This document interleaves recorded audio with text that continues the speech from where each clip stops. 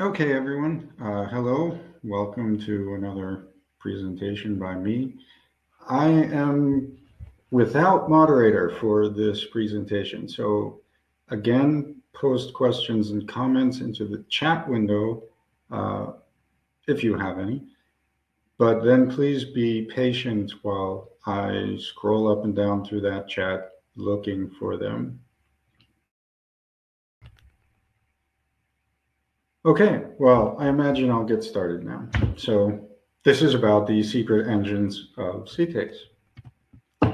So the default clinical pipeline is what most people are familiar with when it comes to cTAKES. What it does is it detects and puts all of the text into a single section.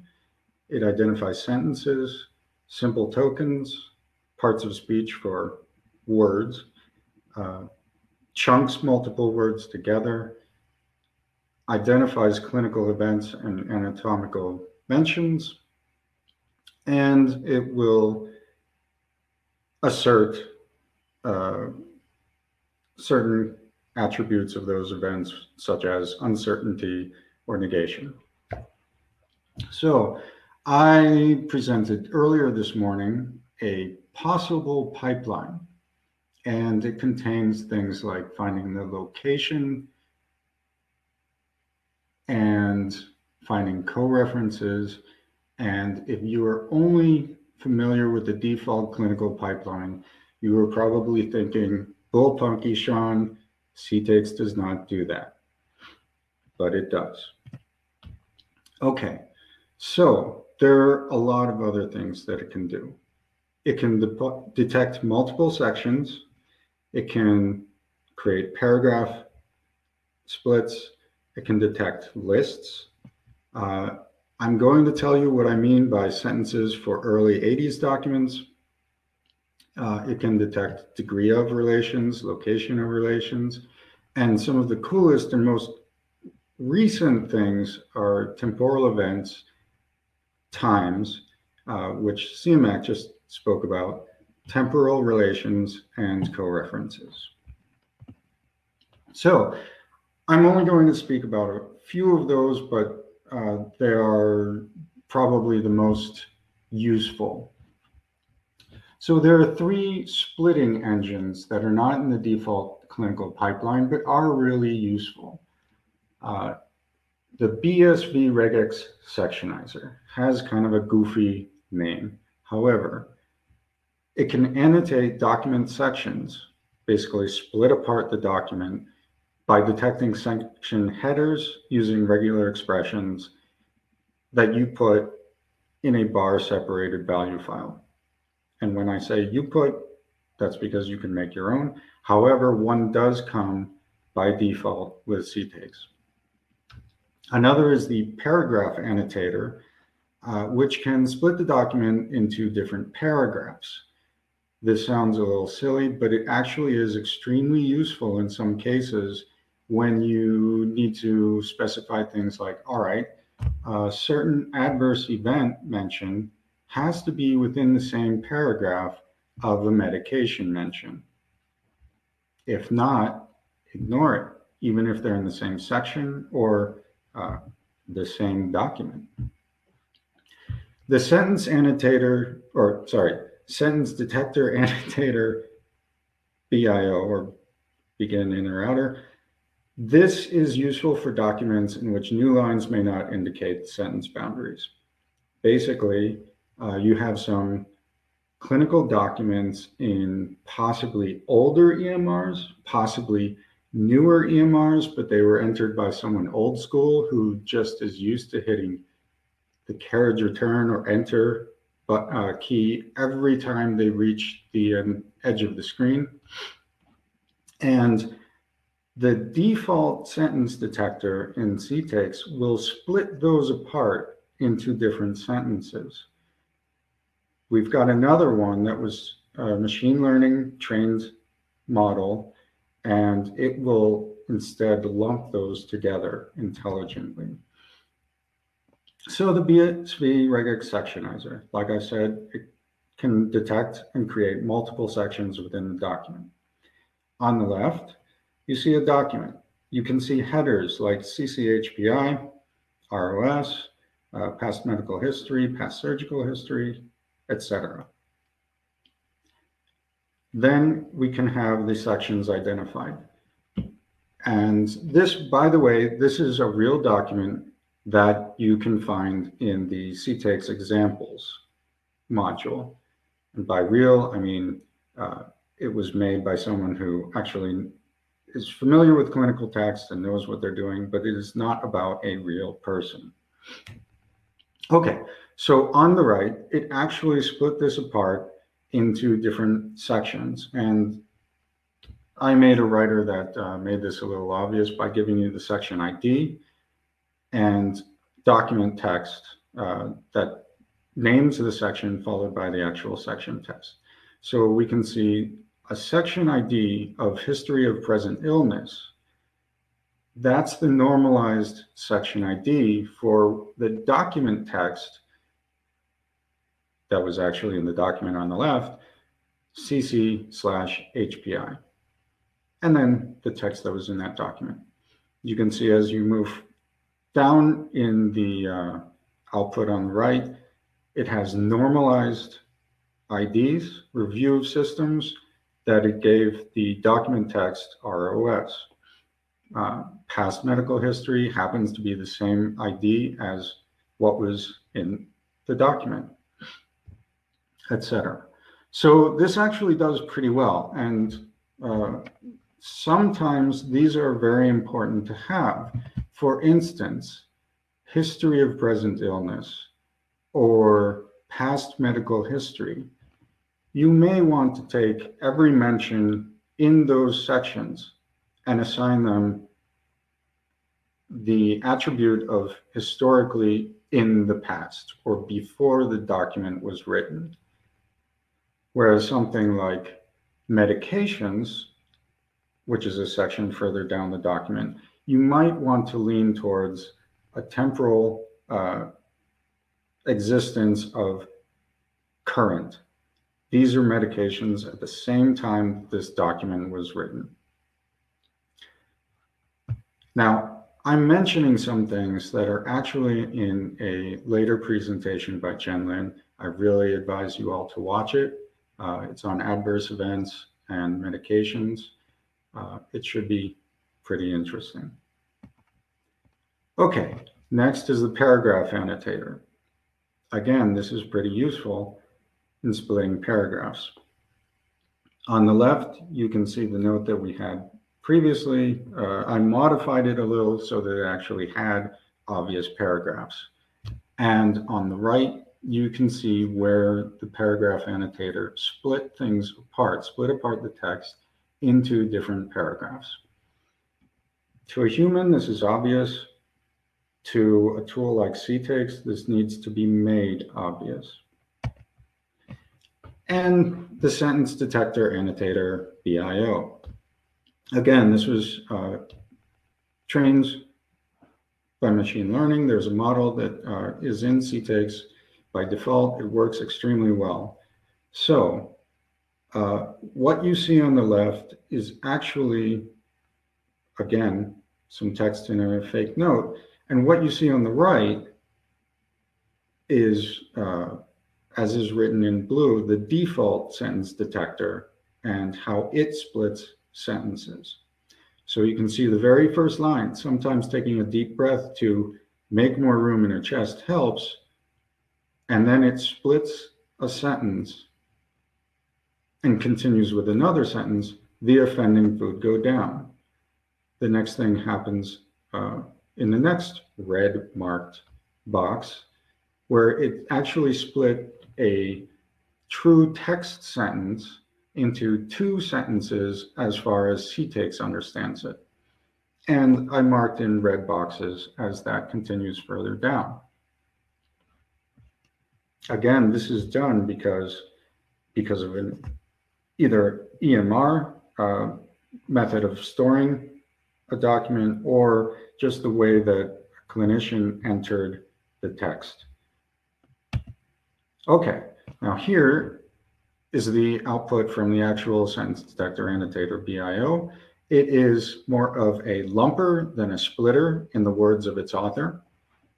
And you can see with all of the blue boxes, which correspond directly with the red boxes, that it has correctly lumped together these lines of text, which have carriage return, into a single sentence.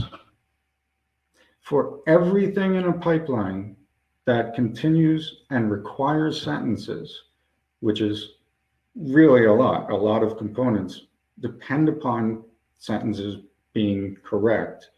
This is extremely important. And a lot of people don't know it exists. Okay, so those were some splitting engines. Here are 3 relation engines. Relations are pretty powerful things. The location of relation extractor annotator has a ridiculously long name, but it does its job. It can annotate the locations of signs, symptoms, disease disorders, procedures, and you can use those down the line. The event time relation annotator and a similar one, the event relation annotator.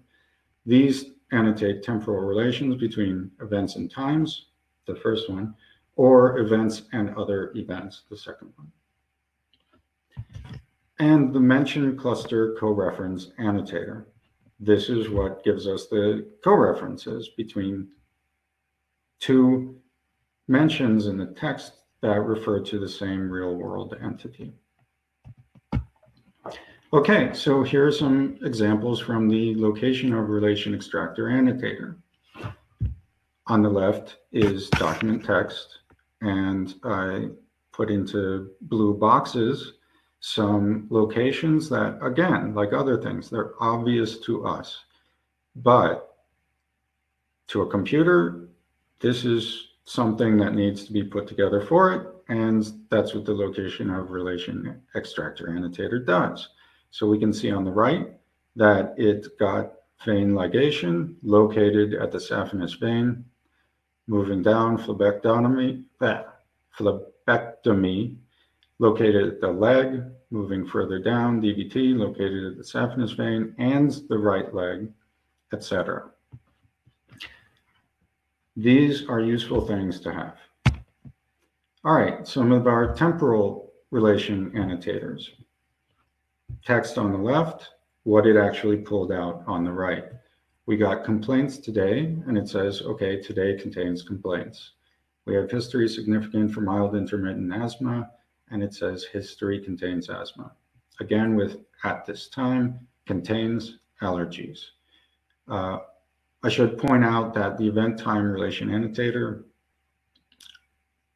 uses any time expression. So today, it sees as a time expression, but if you had March 13th, it will also use that. So the relations that it actually identifies, I listed in blue below, they are before, after, contains, and overlaps. And the mentioned cluster coreference annotator. Text on the left, blue boxes, green boxes, and yellow boxes. I use different colors basically because there are different coreferences. On the right, things that are in chains. I didn't bother to mark all of the text for GERD on the left because there are 6 mentions and it would just get too clustered. But you can see the blue box on the left, her mother and her mother, in 2 different places. But the coreference annotator recognizes that they're in the same chain. They're the same thing. The same with the drug and the same with disease disorder, I suppose. Okay.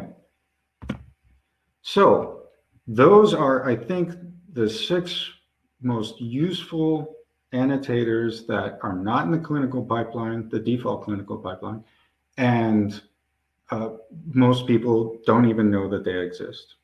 Some honorable mentions: the doc time rel annotator, event relativity to the document creation time. In other words, if the document was created yesterday and there are a few mentions within it, it will say whether they are before or after the time the document was created. If the document was created 3 years ago, it still identifies whether events were created before, after, at the same time, etc. The creation of the document. It doesn't know when the document was written, but it still tells you important information about the events in a temporal manner. The HTML text writer, it could use a lot of improvements, but it saves extracted information at HTML. It is good, I think, for creating output that you can pass to someone who doesn't want to look at formatted output with lists and tables and odd-looking markup. Instead, it has markup in a web-readable file, HTML, and anyone can open it and see what is underlined, etc. The Fire.json file reader and File.json file writer. Another thing people don't know about is the cTAKES ability to use fast healthcare interoperability resources. This is, I think, the latest Health Level 7 or HL7 standard for exchanging information. And it's kind of nice to be able to use it. Okay, dockhand. So now you're probably wondering to yourself, okay, these are all pretty neat, but I'm not going to go through and look for them and figure out how to add them to a pipeline and all that.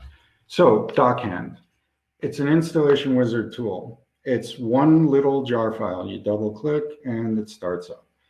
It requires Java on your machine, but it does not require Subversion, Apache Maven, or anything else. It can build you a custom pipeline. It can build you a Docker file or a local binary installation. The Docker file also has a demo REST page that you can use. It is not as functional as what will be presented in another talk about a cTAKES REST module, but it's kind of cute. The local binary starts the Piper file submitter GUI. If you haven't used it, it's kind of neat. If you want more information about it, like a lot of these things, you can find it on the cTAKES wiki. So dockhand, what does this look like? All right, so it's a wizard. Start with 1, move to 2, 3, 4, and 5. So number 1, you just select your installation type. Do you want a local installation or a REST server Docker bundle? And it's not really a REST server, it's just a Docker bundle with a demo REST. Number 2, you can type whatever description you want for your pipeline. This is going to be a comment in your pipeline file. You'll probably never see it, but could be nice to have. Number 3, this is probably the most important panel. You get to select your pipeline features. These are the features. I did not name them after components. It's easier to read sections. I want a single section or I want multiple sections, and go with that as a choice rather than the names of the actual annotator classes. But as you can see, you can get single sections, multiple sections. You can split sentences in the different ways. You want the simple, which may have mistakes, or do you want to use the BIO annotator? Do you want paragraphs or not? Do you want lists or not? Some of these, if you click on them, it will automatically select other features. For instance, if you select entities, it will automatically select tokens. You have no choice. It's just going to get those. So for this one, I added in events times. Those are required for the event time annotator, event relations, locations, co-references. So we have basically all of the annotators to get different types that I have presented throughout this little talk. Number 4, pipeline outputs. You know, they're different outputs.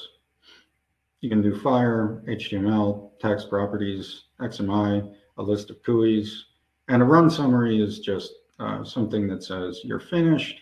Here's how long it took to initialize. Here's how long it took to process each node. And finally, there's this summary. It tells you what you chose for the installation, what description you wrote, all of the features that you selected, and the different pipeline outputs that you selected. You click finish, and then you're good to go. So last, this slide with contacts and more info. Write questions. If not in this chat right now, then write questions, comments to the different lists, the dev list and user list. Please check our cTAKES website, and the most comprehensive information right now is on the cTAKES wiki. Most comprehensive, not completely comprehensive. So if you can't find it on the wiki, write your question on the dev list or user list. That's it.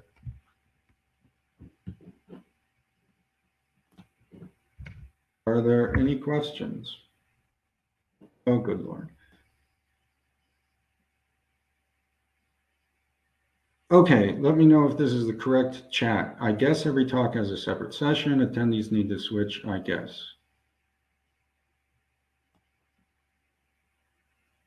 Okay, I'm going to assume that it is. Okay. Is it possible to have 2 dictionary lookups? One with window 3 and another looking at a different dictionary with window 2. Right now it is not, but that's a pretty good question. What you could do is you could create one dictionary with the minimum span of 3 for an entry and another dictionary with a minimum span of 2. However, it would definitely be easier to specify it somewhere else. I'll have to think about that. Good question. Are there any engines I wish cTAKES had? That's a long list, I think. Good Lord. There are a lot of preprocessors that I wish I had. There are a lot of post-processors, and by that I mean, different writers that I wish it had. As far as annotation engines, there are a lot of things. The biggest one that's coming to mind right now is the ability to do word sense disambiguation at an intelligent level. I think that would really help with named entity recognition or event lookup or dictionary lookup, whatever you want to call it. Because oftentimes multiple events or mentions are found for the same overlapping annotation in the text. And sometimes they're just ridiculous and out of context. Having a word sense disambiguation engine would really improve a lot of scores, or it would improve accuracy of cTAKES output.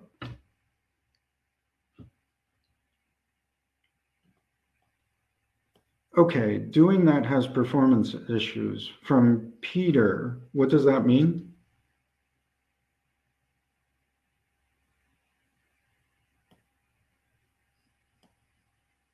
Oh, are you?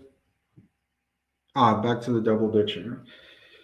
Yes, the more dictionaries you add, the more lookups have to be made. So that's pretty obvious.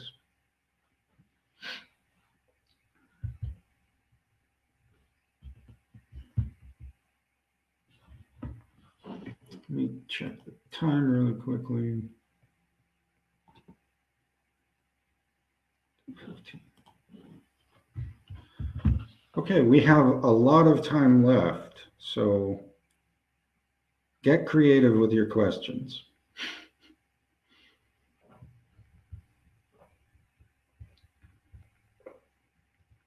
The world is your oyster. Oh, ask anything you want. Though I'm not an expert on cheetahs.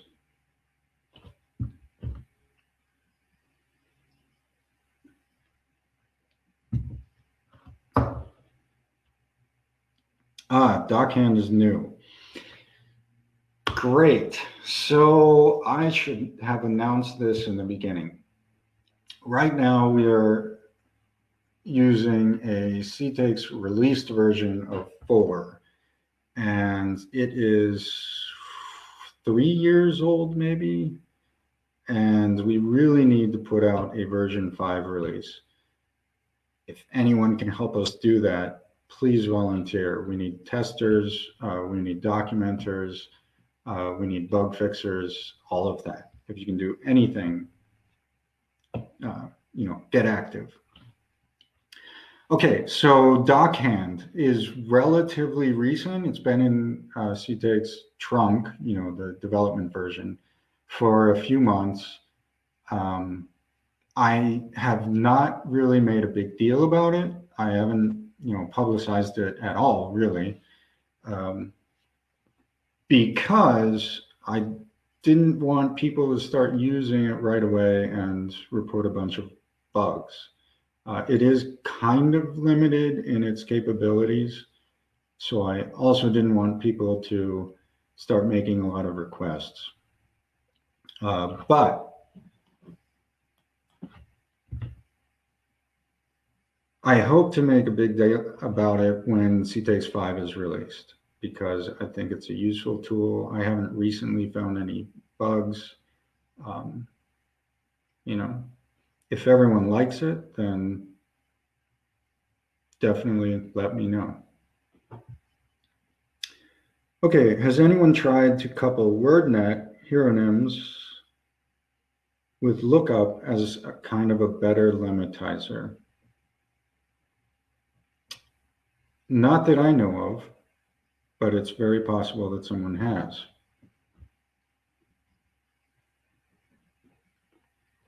If you have, if anyone out there has, please, post something in the chat. Link to GitHub code, link to a publication, etc. Okay, what about integration of neural models? And do you like clearTK? Good Lord, that's loaded. Neural models. Timothy Miller, Chenlin, Gorgana Savova, post something about that. As for clearTK, I'll tell you what,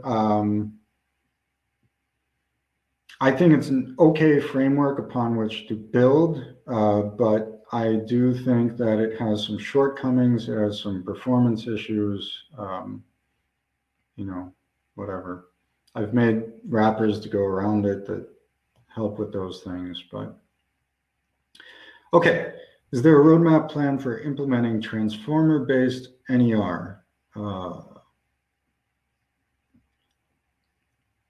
Not that I have,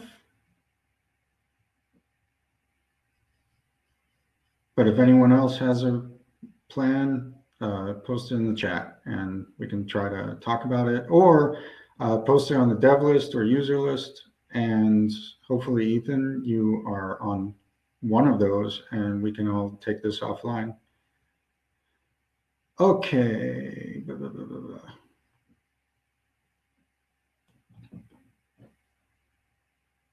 blah. Okay. cTAKES is a layer either above or below UEMA. How much is specific to the clinical domain? All of the machine learning trained models are specific to the clinical domain.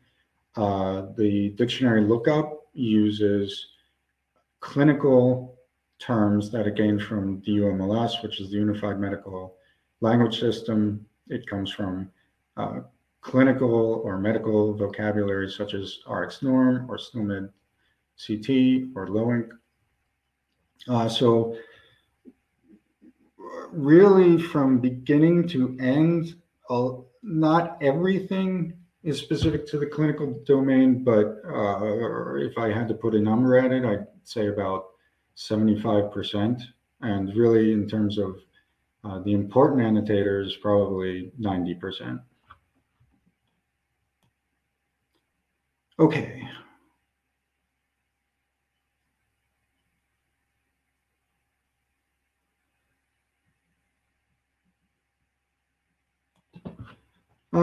We earlier had discussions about implementing patient history relationship to a person and named entity identification in narratives.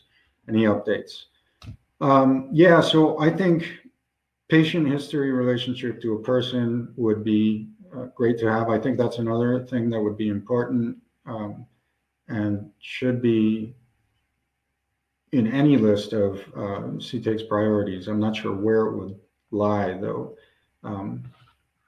But yes, being able to say, the mother had this disease and not the actual patient itself, and she had it whenever. You can do that to an extent with cTAKES right now, but it, I think, has not been a major goal. So refinement has not been done.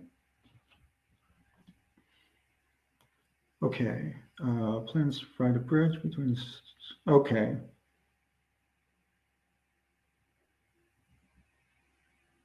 Aha. I'm not going to talk about funding, but funding is always great. We need it at Boston Children's Hospital, the CHIP group. But apparently in CHIP, we've talked about building a bridge between cTAKES and neural libraries. And I think maybe that refers to the Python neural libraries. And I will actually talk about a little on that on Thursday.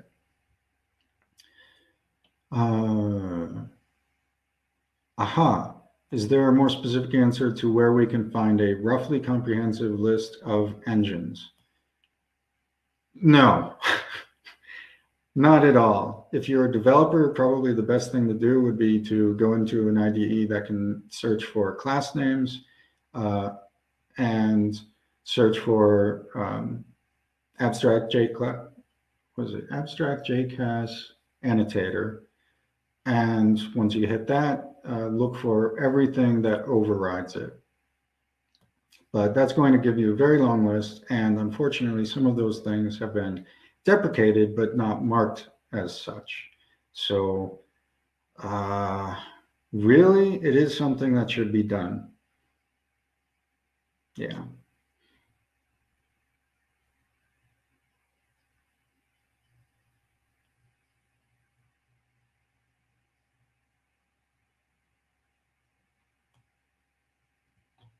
Okay, so the last thing in the chat is Georgana Savova says, if interested, she can post in the chat links papers describing and evaluating some of the transformer style methods for temporal relations.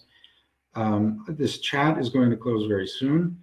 However, I think those would be of interest, not just to everyone here, but everyone that's on the developer list. So that would probably be a good thing to post on the developer list for posterity. Let's see, how much time do I have? 2:15. All right, so I'm kind of sort of running low on time. The truth is I'm giving the next presentation, and were this not a strange platform, I would just keep this session open and keep talking. But since we apparently have to leave this, go back to the sessions panel and click on another thing, I can't just leave this open and answer questions forever.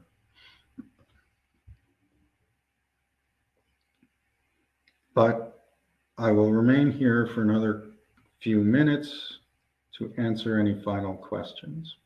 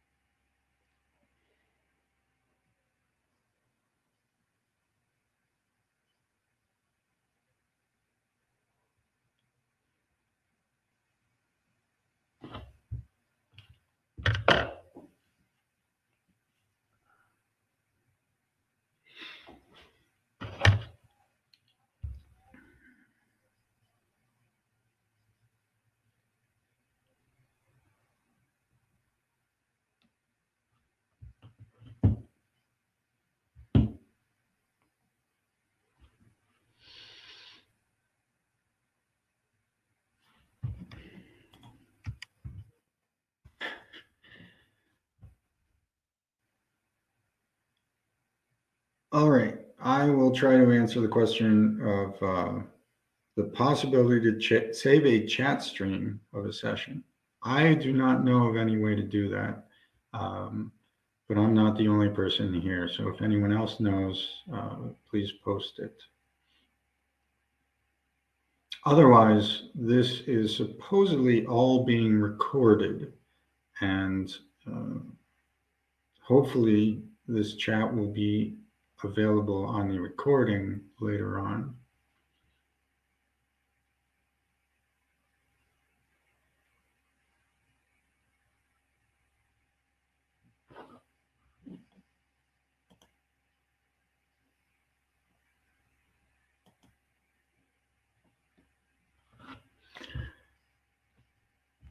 Okay, everybody, I'm going to leave and enter the next session presentation. Okay, bye.